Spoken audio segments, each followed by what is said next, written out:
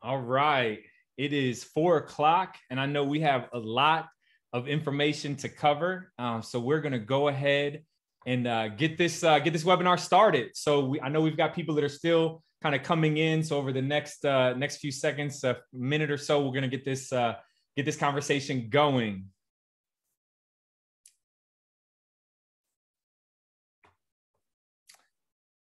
All right. Well, I just want to say thank you so much for tuning in and coming to check out the intersection of NFTs and sports.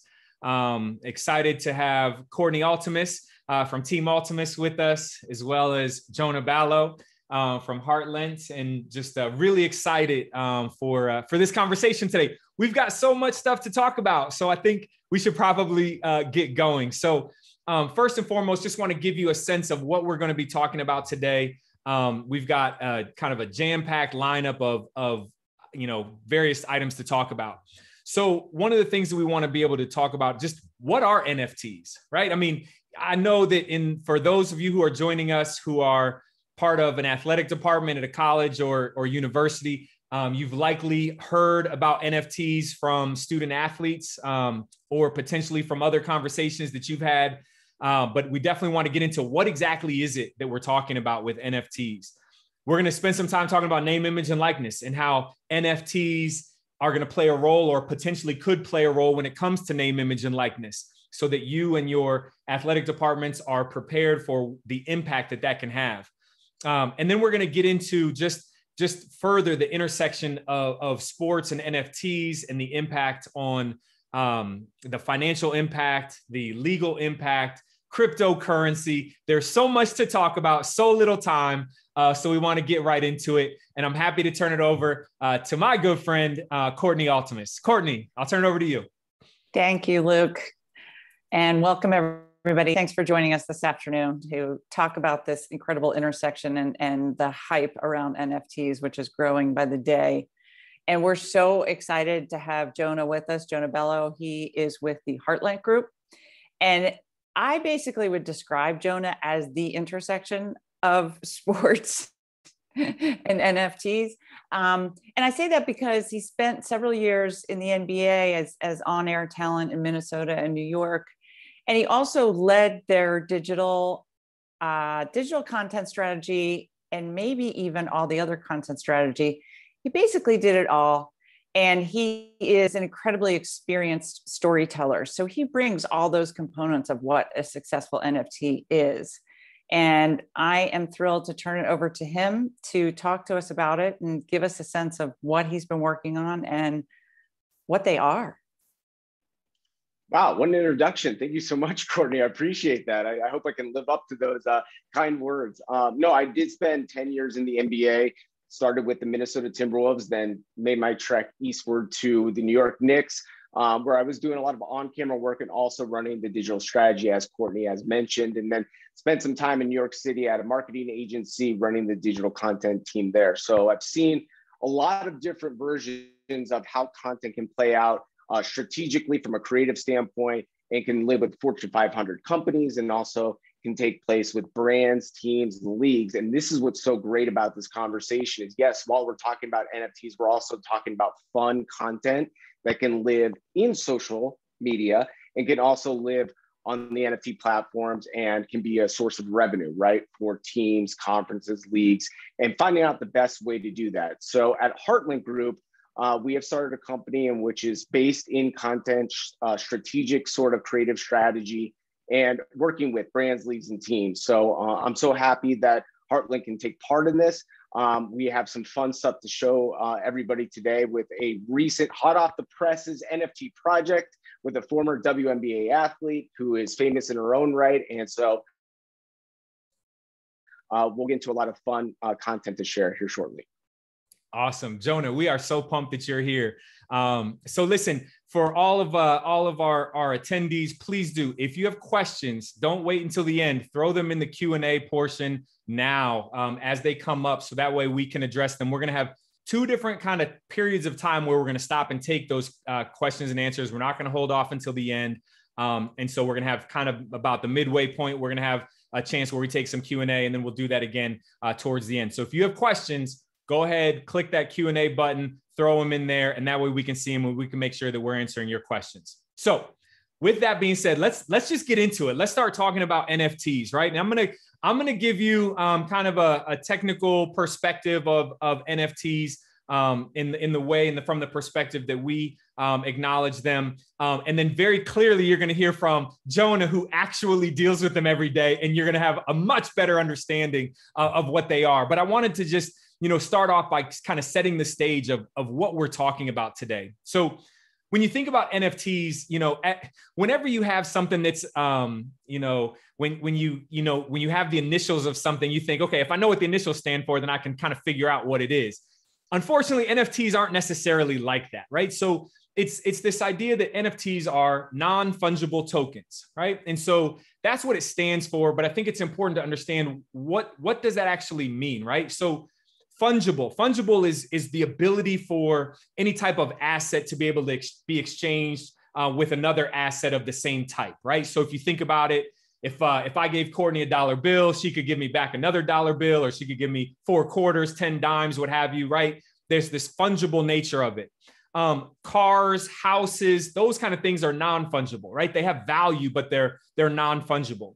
So when we think about an NFT, it really is like a one-of-a-kind representation of something digital or something physical, right? So it's a token. It can't be exchanged with another token, right? And that's different than things like cryptocurrency in the sense that like Bitcoin, right, is exchangeable for another Bitcoin, right? So, NFTs have really kind of popped up in the creative world, art, digital imagery, but also in sports, right? And it's become very popular in sports. I think, we'll talk more about some of the different examples, but NBA's Top Shot, their website, it's a collaboration with Dapper Labs, where they have NFTs, where the league itself has partnered with the Players Union, and they've come together to have these digital collectibles, right? And so these NFTs, and you'll see some examples that Joan is going to share here in a little bit, they can be anything, right? It can be a tweet, an image of a tweet. It could be some other digital image. It could be video. It could be music with it. It could be art, right? And the value proposition here is that they're digitally unique, that they're one of a kind. So if you think about it, Jack Dorsey, right, the CEO of Twitter, he made an NFT out of his very first tweet. And when you think about it, any one of us could go in and we could scroll his Twitter feed and scroll all the way back, try to find his first tweet, right? And we could get an image of it. And so you're thinking to yourself, well, why would I pay the person that purchased that NFT, paid hundreds of thousands of dollars? Why would I pay hundreds of thousands of dollars when I could just take a screenshot and have an image of it? Well, Joan is going to talk more about kind of the uniqueness of NFTs. But in essence, it's because it is a one of a kind. It is backed where it has its own, kind of serial number, if you will, right? So that way, that you're owning one or a certain number of released NFTs. And it's that value, that uniqueness that creates, that's created this digitally authenticated, kind of token that makes it unique and makes it have value over time. So I've said a lot. It's probably important to have someone now make a little bit more sense of all that. So, Jonah, I'm going to turn it over to you to make this a little bit more real, showing some examples and explaining what we're talking about here. That was a great job, Luke. Thank you so much. I think that it's really not that complicated as we start to work through this and see some of the examples. But instead of using my own voice, I think we're going to throw it to Renee Montgomery here, who I mentioned earlier, who can give a primer on NFTs and what this is all about. And this is a piece of content we made with her to really launch her collection so her fan base could understand what exactly NFTs are. So let's hear from Renee Montgomery herself.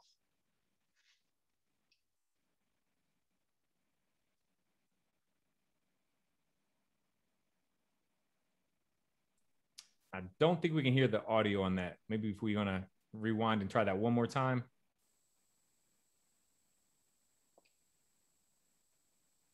Unique and can't be replaced with something else. For example, a Bitcoin is fungible.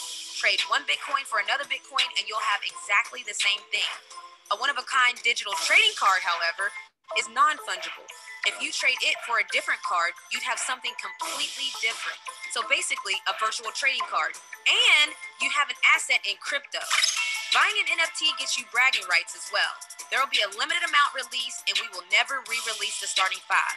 Also, by buying one of my NFTs, you'll be supporting my nonprofit, as a portion of the proceeds will be donated to the Renee Montgomery Foundation. Thank y'all for listening. Go check out my starting 5. Let's go! Gotta love that energy, right? Renee Montgomery brings it. Well, this was an interesting case study that I can walk y'all through and talk about Heartlent Group and what we did. As I've mentioned before, we are a creative agency. We create content. That is at the core of what we do. We started with Renee when she was in the WNBA still, and she opted out of the season because of COVID. She decided to start a podcast and a show. It's an hour show that lives on video, lives on audio, and she looked to us to do the creative and the production behind her show. She decided to retire on that show. She has made announcements, and part of what we do at Heartlent is also work directly with athletes to help give them the content to succeed in their next stages or even during their career at whatever profession that they're doing. So she then came to us and said, guys, I want to jump on the NFT wagon and I want to get involved. Renee very much sees herself. We talked about the intersection right in the beginning, and Courtney mentioned that too. Well, there's sports and there's business and there's tech. And I believe all three of these are converging in a major way now. It's honestly a very exciting time because I think the athletes are at the forefront of this movement. And Renee wanted to start this NFT collection called the Starting 5, as she mentioned in that primer video. So Heartlent Group decided to concept out what that would look like. And Luke also mentioned that there's, it could just be a tweet. It could just be a moment that happened on a website or very small sort of low lift examples from a creative standpoint. But we wanted to take it to that next level because in our estimation, we want something that has value, not just only from the scarcity of it, and that is a big part of this, but also with a visual element to it. I think an easy way to think about these is as a piece of art, right?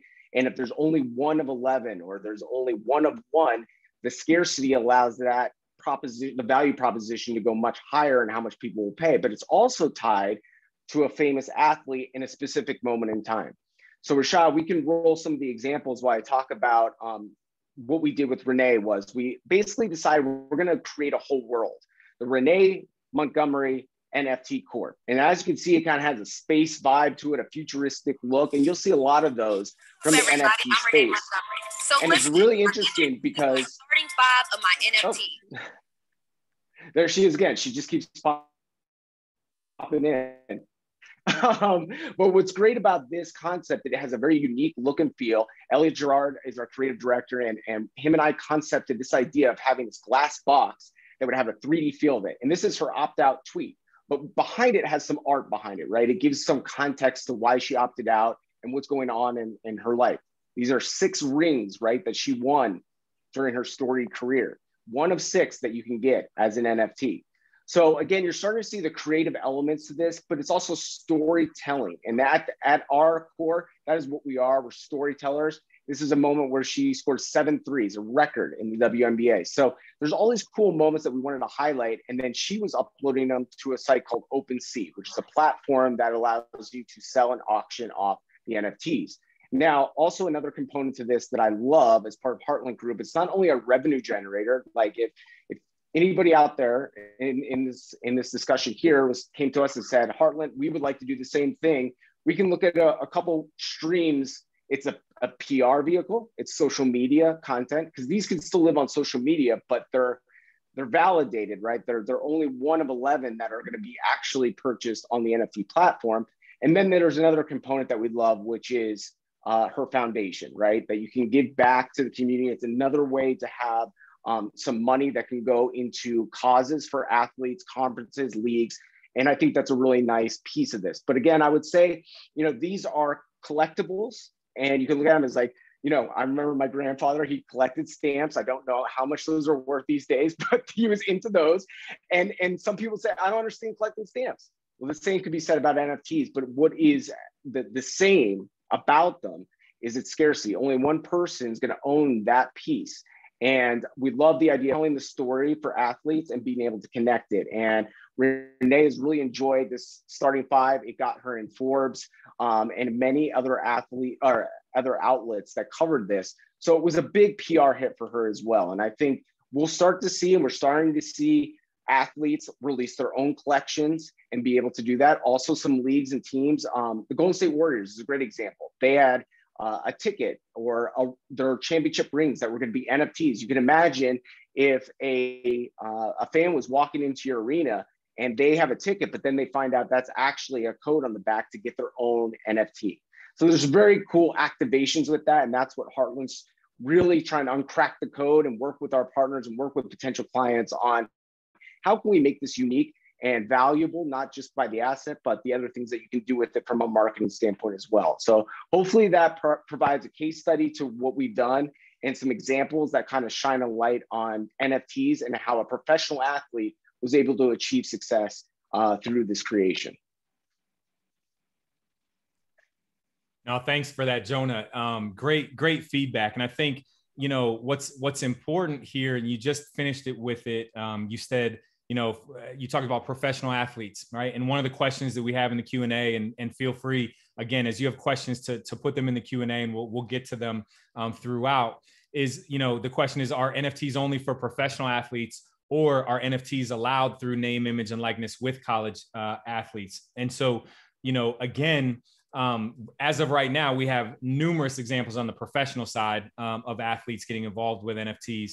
And when name, image, and likeness, obviously it's not there's name, image, and likeness, NIL, is not yet approved. But once it is, then student athletes are going to likely want to get involved with NFTs. I think we all know, especially those who work with student athletes on a regular basis, how they're always intrigued and interested by whatever is new and what's the latest kind of thing that they can be involved in. And whether it's something that they're interested in, or just because they have teammates who are doing it, now they want to do it, we'll definitely be seeing student athletes, when the time comes, either be approached to start having their own NFTs or to be involved and engage themselves. But Courtney, I think it's important to kind of start to think, as we've thought through and heard from Jonah about kind of just the process of NFTs and how they're kind of developed, the creative process, the storytelling, maybe to spend a little time talking about this intersection of NFTs and sports, and kind of where you see that playing a role. We've talked a lot about the pro level. Obviously, it's going to occur at the college level, but just generally, what are your thoughts there? Well, I think one of the things that struck me the most in researching this is that creative aspect. I didn't understand that, you know, if somebody, and if you think about collegiate student athletes, when NIL starts, you know, if they have a lot of social media followers, they may think I can, you know, put an NFT up, I can create one, I can sell one, it's going to be great, all my followers will want it. Well, one of the things that is so striking is that the market for the NFT is not, there's a very low overlap with the social media followers. So that doesn't equal one for one. Just because somebody has a lot of followers doesn't mean their NFT is going to be successful. So, you know, one of the things I think about is, as student athletes are getting excited about it, and they're watching, you know, the recent draft picks, Trevor Lawrence, you know, started his with a collection of 6. And he, you know, Jonah, he gave money to charity through that. Devonta Smith, he's done a really cool thing. He's not only launching NFTs, but he's created his own cryptocurrency, Smitty Coin. And you can use Smitty Coin to purchase an Super Bowl watch party. You can use Smitty Coin to possibly get a personal conversation with Devonta. Like, he's using it, sort of that Warriors example that you gave, Jonah, to come up with creative ways to engage and obviously make money. He also is sending a portion of his proceeds back to his church in his hometown. So I think that when I look at the intersection, it's exciting on one hand because it is a different group of collectors. It allows these athletes to express their creative side. It's a different market, and it's new. So they can actually, you know, take that brand that they've created about themselves and enhance it through their craft and their sport. they can also show their creative side and other talents that they have. My concern is, because it's new, because it's exciting, and because we see all the big numbers up there, that student athletes may think it's just a great thing to do and it's just really easy. I'm sure they could find a developer in a heartbeat who wants to create an NFT, but they need to understand different platforms are quicker than others. There are different fees. They have to understand that whole market and follower base and the difference between it. So I think just like, the stamp collection or baseball cards, now they have playing cards for every sport. I'm showing how old I am because I referenced baseball cards first, but there are collectors. People get excited about things. So I think it's exciting, but I think everybody needs to tread very, very carefully. Yeah, absolutely. I think, when you talked about the baseball cards, we'll just say, with baseball cards, it's interesting, right? Because if I were to buy baseball cards, I could go, maybe I pull a I don't know, a Mike Trout card or something, whatever, right? And I get this card and I'm like, wow, what's its value? Now I have to go somewhere, right? I have to engage someone. I have to go talk to someone. I got to go into a store, show somebody the card that I put in plastic, and maybe I put it in harder plastic now because there's value there, and they're evaluating what type of condition it's in, all to get me to a point of possibly knowing what the market value, might be. And with NFTs, it's interesting because you can find that information out a lot faster, right? Because the market is what the market will afford and what the market will pay for it, which is interesting. Jonah, when you kind of think about just this intersection, right? Obviously, you are at the intersection. I think Courtney said you were the intersection of NFTs and sports. Yes. I'm going to change my bio to that. I'm going to change that. Yes. You can create your own NFT that says that's what you are. It is official. That's right. That's right. What do you see? What do you see kind of happening? And just to touch on one of the questions, in the Q&A that came up is, how do you see, does this trend have staying power, right? I mean, what do you see happening? And then what do you think, what do you foresee if you looked into that, crystal NFT ball, right, to the future? What do you kind of see happening? Is this something that's going to last? Well, we don't have to necessarily look at NFTs being specifically something that has lasting power, or crypto that necessarily, it's sort of the trend towards blockchain and this digital collectible space, and also ownable assets for athletes, conferences, and teams, right? That there's another avenue towards revenue that is a possibility, right? And again, it doesn't have to be a straight line how much money they can make off of it. There is sort of these activations physically that you can do with the NFTs and explore ways in which fans can get involved, because let's be honest, the evolution of sport is changing in the way that fans consume sport, right? It's not the same as it was. Actually, fans are less likely to go into stadiums to watch games. And that is something that is going to be a challenge, right? As we get better and bigger TVs and better internet and a home experience that challenges what you can do inside the arena. So there is some cool live activation components to an NFT that can draw fans together. And it could also be an ownable asset. So I would say, at least personally, I take my eyes less off of specifically the NFT, but more the movement towards a digital technology that will be interesting. And especially when we look at athletes and for them to own something, right? So many times they are fractioned off of what they bring to the table in terms of their skill sets, and a team owns it, then the league owns it, and the television networks own them, and then they give some to the manager and some to the agent, all these different things pulling apart sort of their ability to own a piece of content or even be involved in the creative space. What we have noticed, and Renee is the perfect example, is athletes coming to us and saying, I want to collaborate. I want to be part of the creative process. I got ideas here and I want to share in that. And that gets me excited, because that is something that I think is changing and something that we're going to see.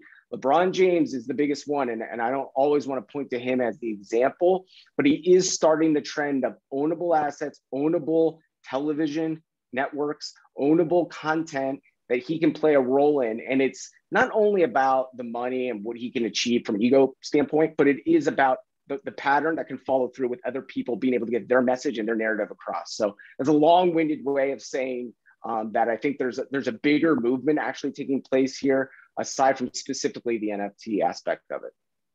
Yeah, I would agree. I think the first baseball card, they say, traces back to 1886. So, and baseball cards are still around 140 whatever years later. And so, you know, when we think about NFTs, if you look at it from a digital collectible perspective, you know, the ability to own an aspect of the game or your favorite player as a fan, then I think we're going to see this last. Now, are we going to see values, you know, and move the same way that we've seen them move here over the last 6 months? Maybe not. Maybe things start to, you know, kind of settle out over time. But I think the idea of, is this just a fad that's not going to be around later? I think that it's definitely going to continue to be around, because that's how we're operating more and more, to Jonah's point. The other piece, I think, Nick, I want to quickly jump in real quick too, because I think you touched on something really important, is the fan component. And we always have to be aware of that in this industry, because the fans are the ones paying the money to fund all the television networks and stadium.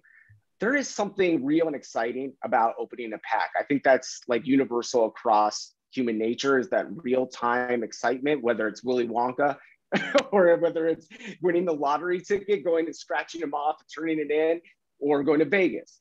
There's something to that. And NBA Top Shot tapped into that real-time open pack, but it's digital. As you said, Luke, like, you don't have to go to a store, you don't have to travel, you have to get the asset, the card graded.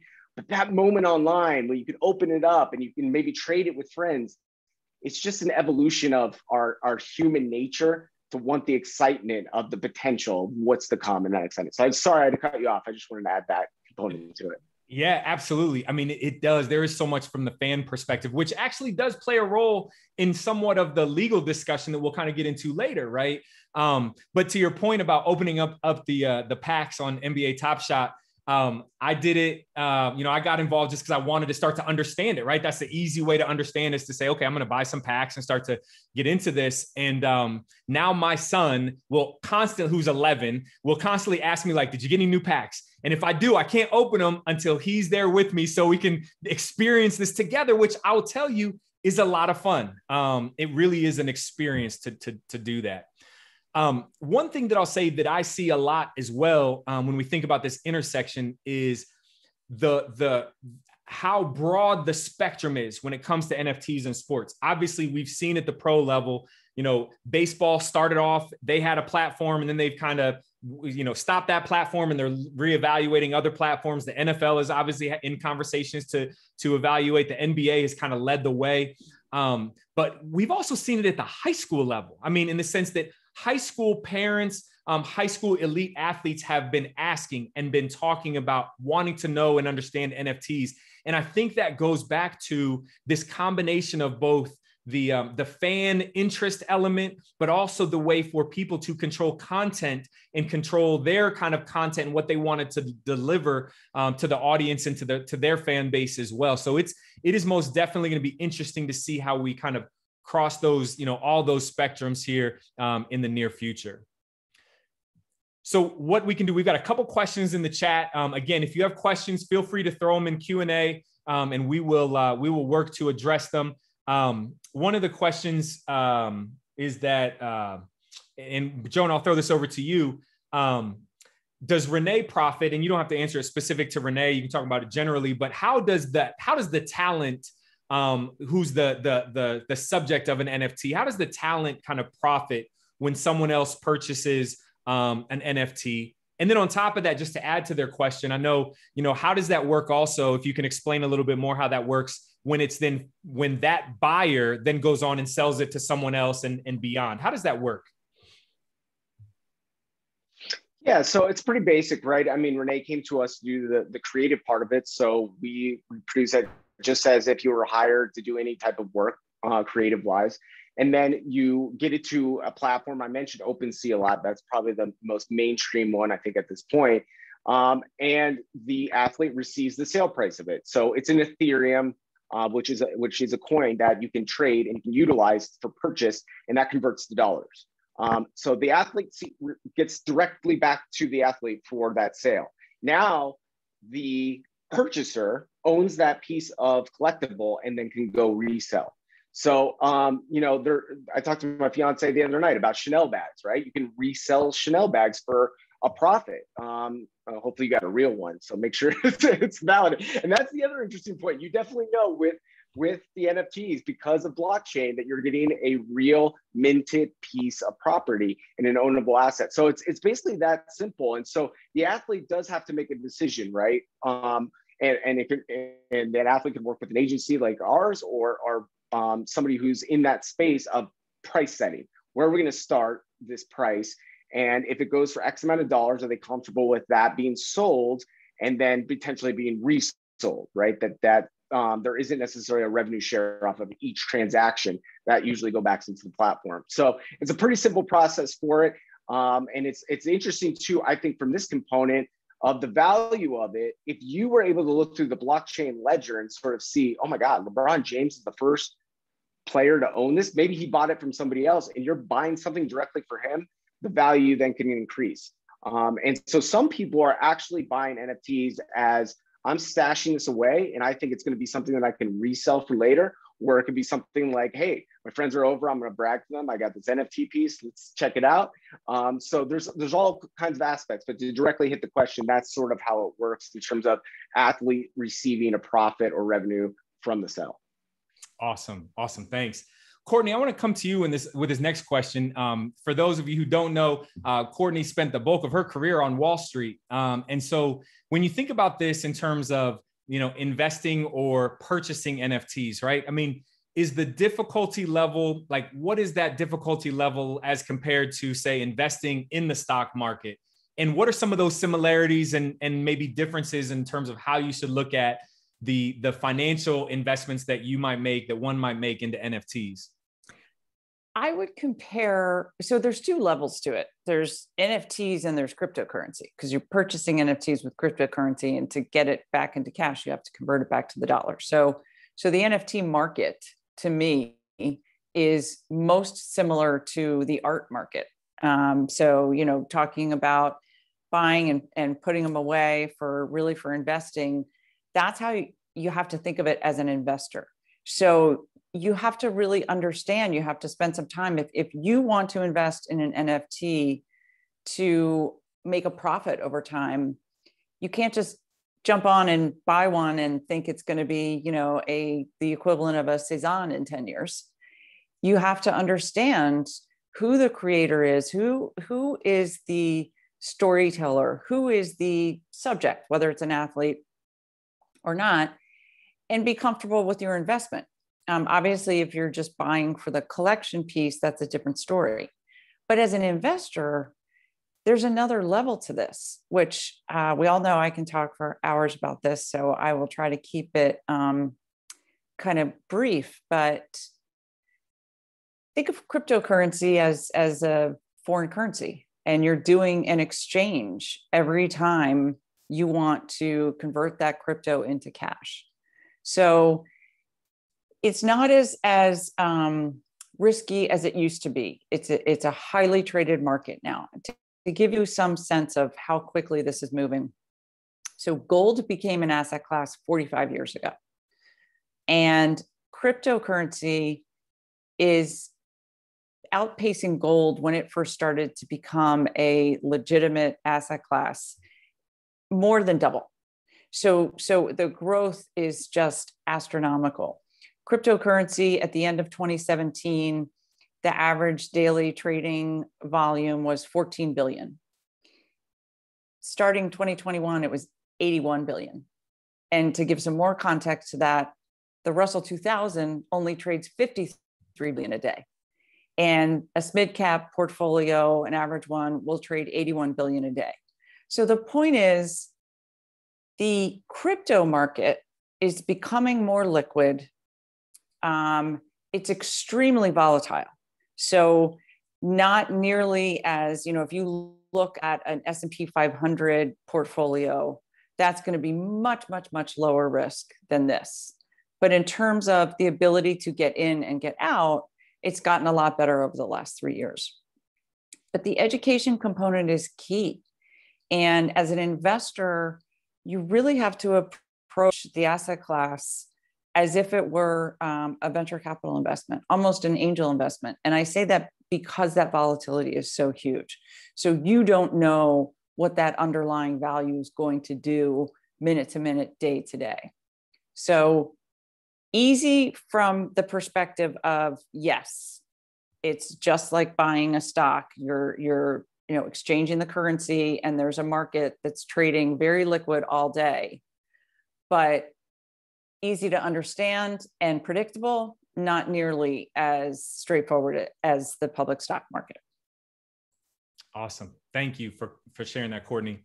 So one question, we'll take another question here, and then we're going to move on to some of the financial, legal areas, and really then the intersection with name, image, and likeness, and some of the opportunities potentially, and challenges with athletic departments and NFTs.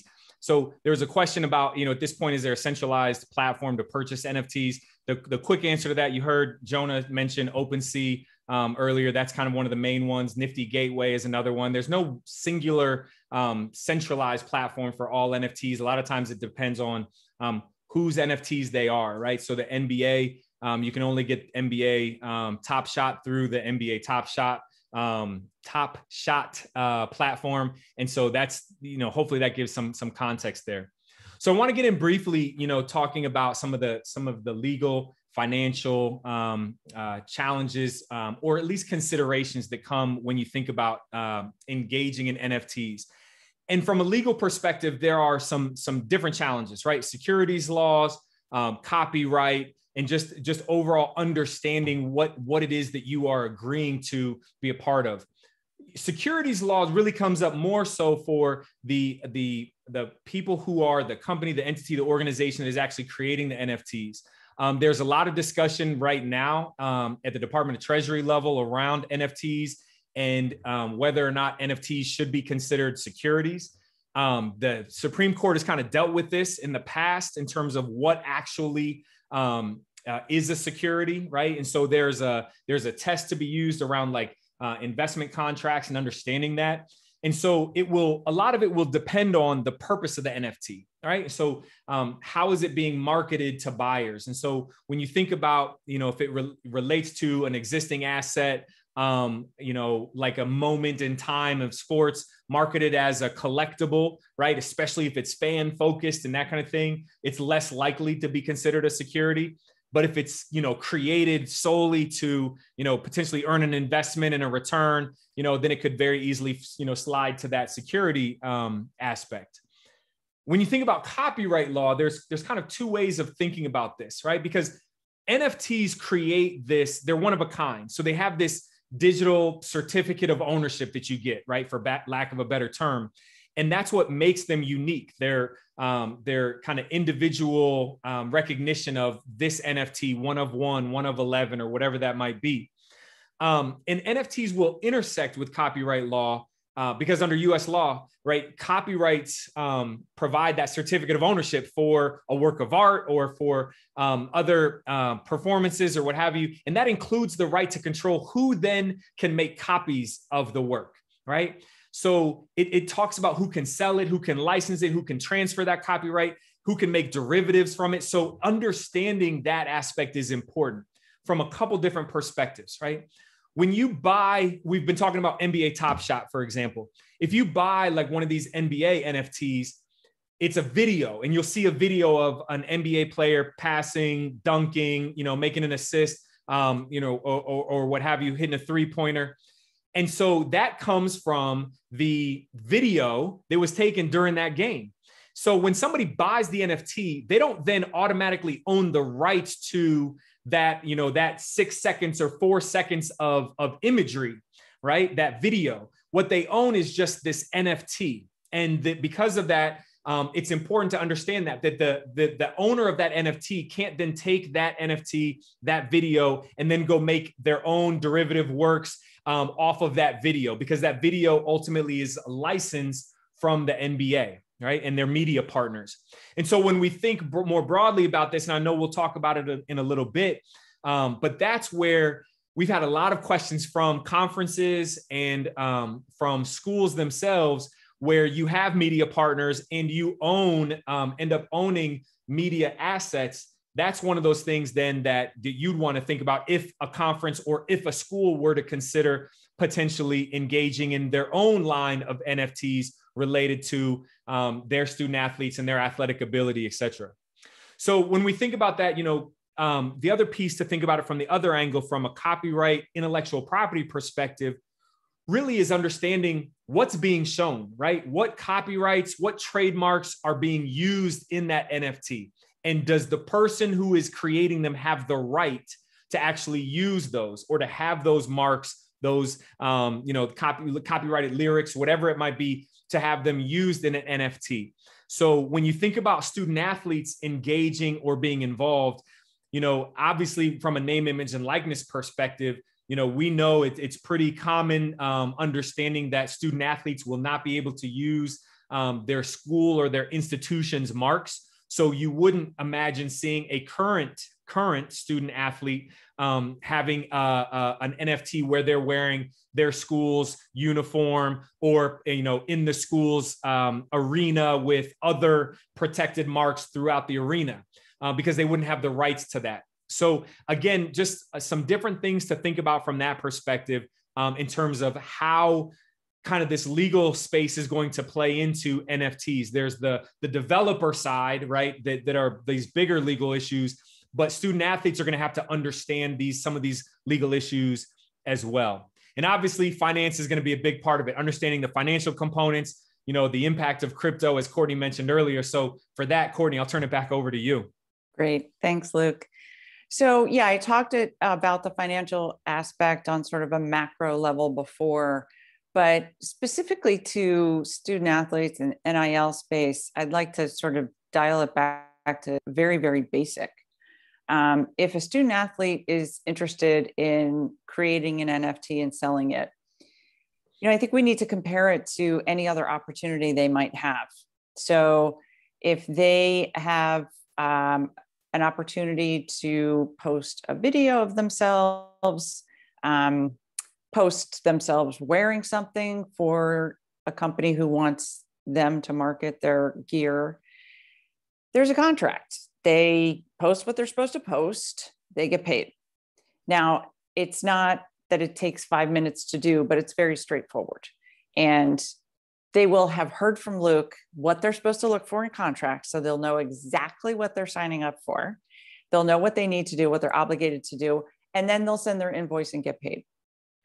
If they want to engage a developer, an artist to create an NFT, it's a much longer process. I mean, first and foremost, they need to do their due diligence on the people they're going to be working with.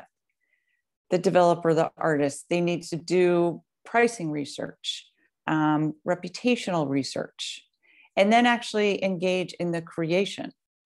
They need to understand how they ultimately get paid. In the Renee Montgomery example, it's, after the trade, are they going to use some of the proceeds to help a platform that they want to support? Are they going to just use all the proceeds for themselves?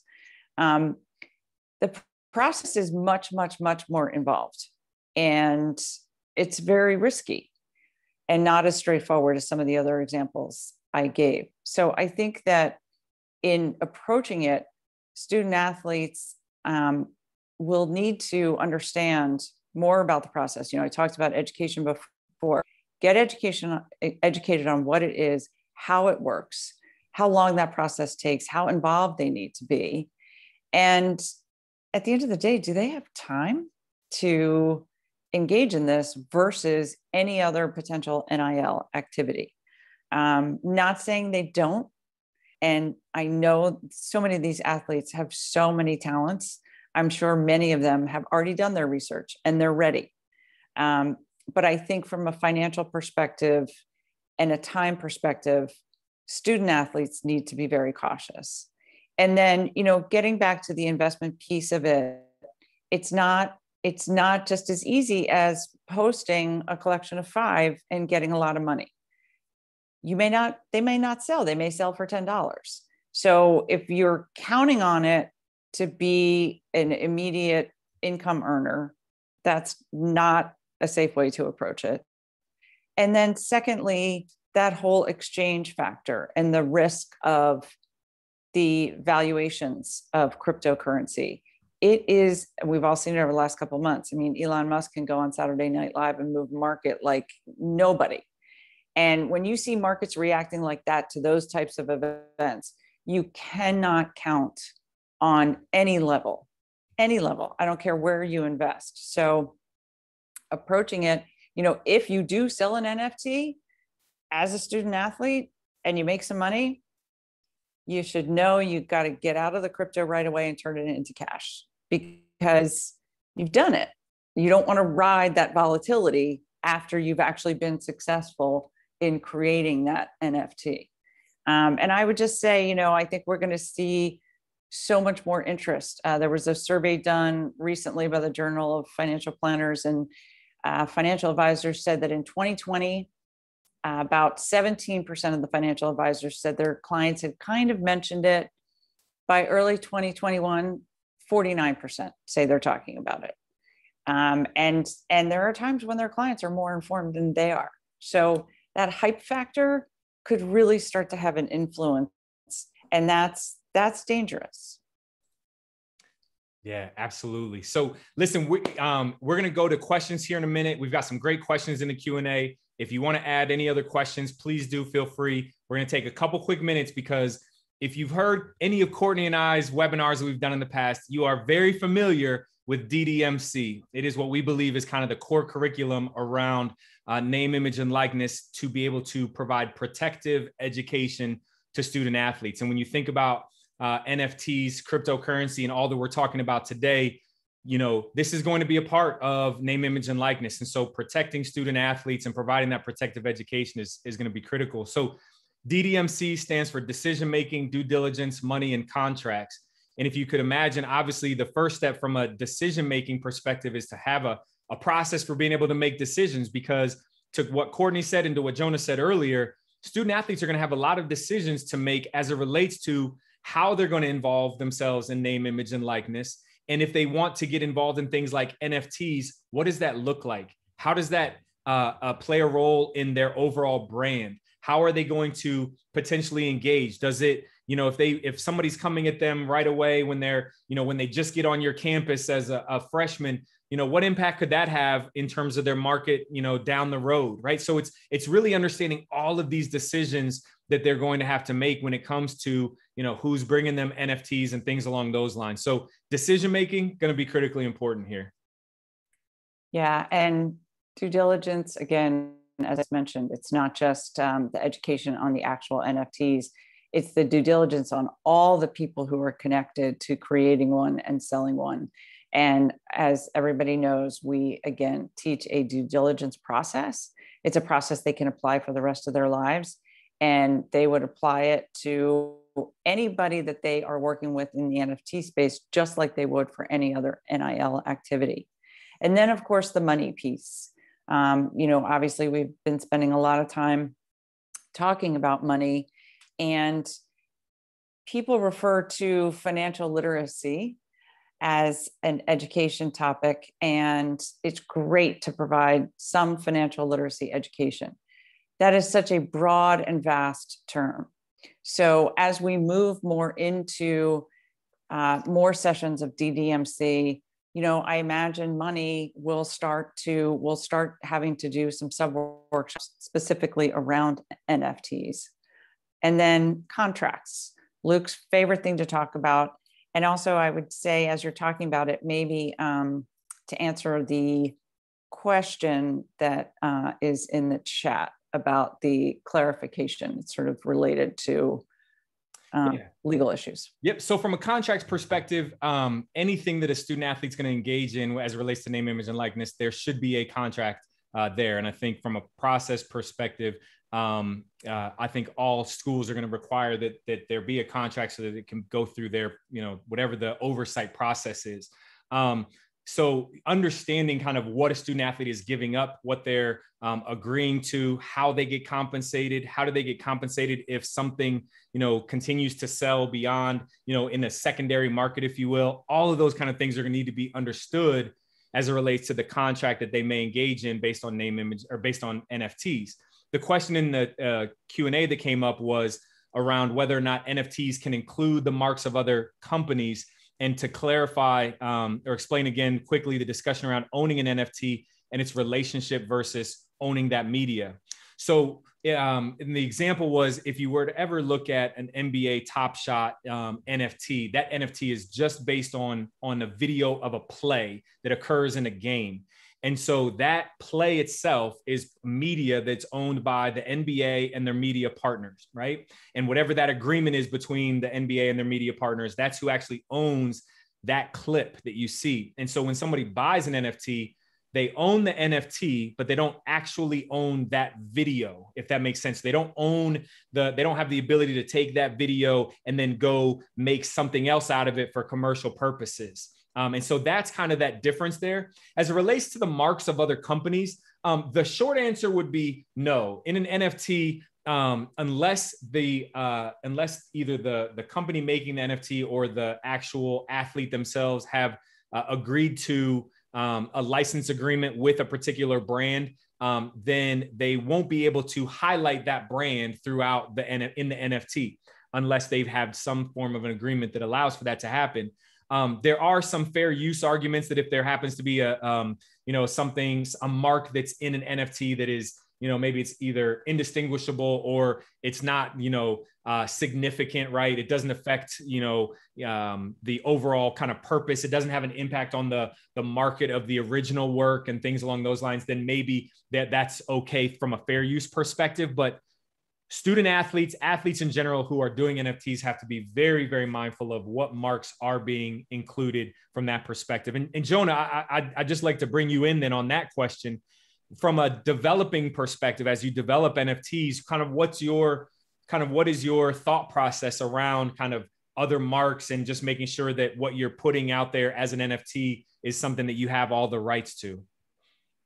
Yeah, and I think this is a really important piece to it. And I think NIL will be very similar in sort of the content that comes out of that. I would say at this moment, right, staying away from marks, right? We would want to stay away from utilizing official marks. With Renee's pieces of content, we stayed away from University of Connecticut, where she played her college ball, right? This is not a University of Connecticut content piece. You're dancing around a little bit of what the actual content is, but through illustration, animation, which we do, you can not really focus on the team jersey, the official marks. So we would stay away from that because that is owned by the university, by the team and the league, right? So you'd want to stay away from that, but focus on the content. And we would do the same thing if we were creating a social media piece of content that is not directly tied to that league. Ensure that we're not using the official marks. And I think that would help from a legal perspective. Luke, you know better, but make sure that everybody feels safe and that they're not going to run into any issues on that side of it. Yeah, no, that's helpful. Thank you. So again, if you have questions, feel free to throw them in the Q&A. We've got about 7 or so minutes left, and we're going to try to tackle as many questions as we can.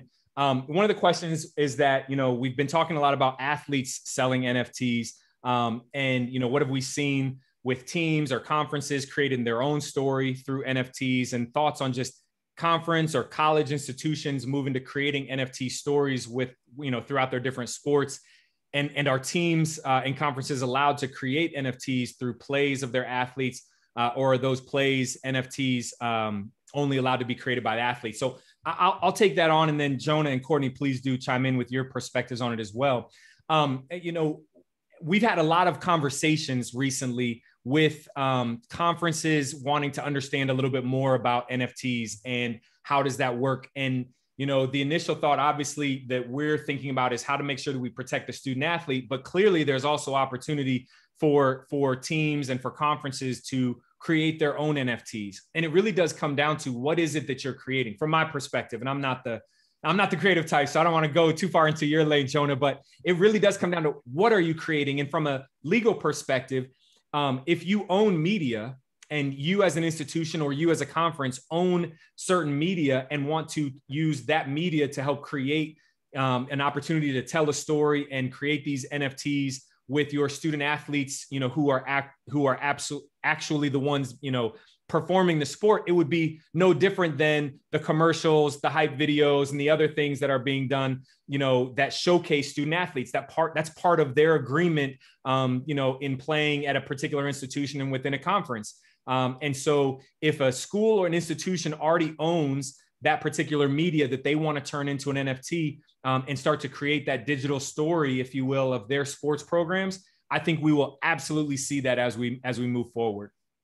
Jonah, you're what exactly right. Yeah, you're totally right. That was a really good way of succinctly sort of breaking this down. It is ownership of what you have within your team or league or conference, right? So the Golden State Warriors example of the championship rings, we saw Renee's creative example of that. Similar was Golden State. They had an NFT to celebrate their championship rings.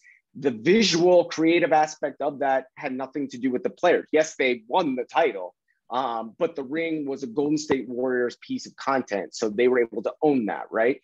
Stephen F. Austin recently did one for their women's basketball team, and it was a minted piece of content that they own that wasn't necessarily has to be broken off to the players because, or eventually would be right under NIL, which is not, fully completed yet. So Ohio State owning a tweet that they posted, right? That would be ownable asset within Ohio State's sort of purview, right? They would own that piece so they could do that. A championship banner, something like that in NFT. So that's where it's actually pretty cool because there are some really nice ownable moments from a league or a conference that they can find ways to revenue, and also potentially, again, the foundational aspect of it, right? Giving back to some of, the fundraising that they do or the charity endeavors that they are involved in. And I think the conferences as a whole can benefit from that. And remember too that, and you kind of touched on, the media distribution is when it gets tricky, right? Because like the conferences, ACC, Big 12, Big 10, ESPN, SEC Network, things are more fractured than they've ever been from a media distribution perspective. So that's when it probably would have to get where everybody would have to be on board and signed, and contracts would have to take place. From an athlete perspective, they would also then, similar to the jerseys being sold in arena, now with NIL eventually coming down, they would have to receive sort of a portions of the proceeds moving forward. So it's a pretty easy way to sort of see how these things can line up. But we're certainly going to have more of these cases moving forward. Yeah. So we've got two questions that I want to see if we can hit in the next 2 minutes before we close out. So Courtney, real quick, I'll throw it over to you. Relating to the name, image, and likeness discussion, will there be concern about the actual payment of student athletes for these NFTs, given the concern about booster payments or the yet to be defined fair market value discussion that's been a major part of name, image, and likeness? Great question. And I would say, yes, concern about all of the above.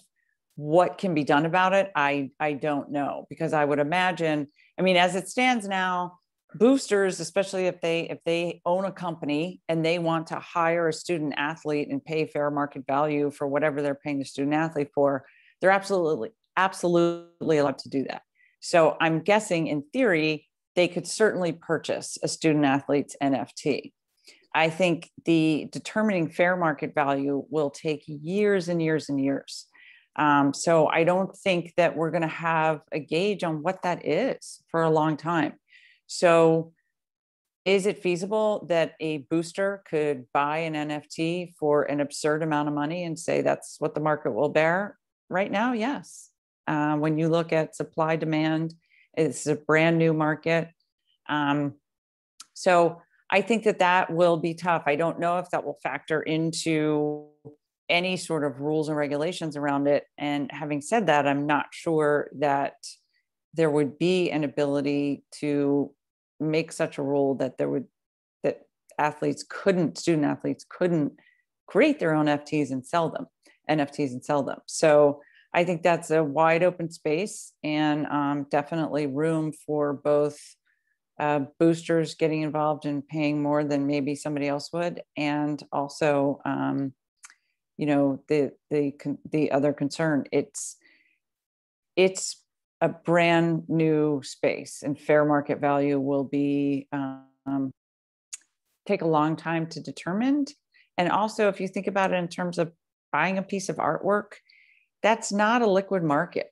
So I don't, fair market value is also going to be subject to the sort of mark to market around long-term investments in creative pieces.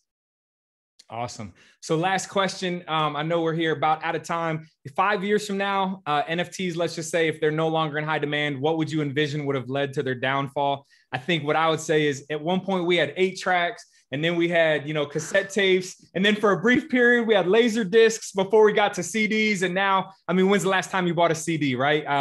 So I think the downfall would be, we move on to whatever the new technology is. And maybe it's holograms. Maybe it's a little, you get a penny or a coin or something, you press it, and all of a sudden the hologram of the play comes up instead of, actually going on and doing it online. So I think we could probably envision new technologies being that thing that leads to the downfall of NFTs in the future. But with that, it's 5 o'clock. We want to say thank you so much. Jonah Ballo, Heartlent Group, thank you so much for joining us. We really appreciate your insights today. Thank you so much, Luke and Courtney. This was terrific. And again, if anybody wants to reach out, jonah@heartlent.com. Email is always open for more of these questions. I love the conversation. I love learning more. Courtney, you hit on a very important thing. Knowledge is probably the most important thing before you jump into any of these aspects. So I love that we're all discussing this in an open forum like this. So I appreciate you guys having me on the panel. Yeah, thank you. Thank you so much for joining us, Jonah. I learned so much today, and it's all incredibly fascinating, and I love the creative piece of it. I'm excited to see more NFTs and all the creation that's going to come out of athletes and artists and anybody else. Awesome. So everybody that joined us, thank you so much. Have a great rest of your day. If you have any questions or want to discuss more about name, image, and likeness, about NFTs, about protective education, feel free to reach out to Courtney or myself. And we look forward to talking to you all again real soon. Thanks for joining us today. Take care, everybody. Thank you.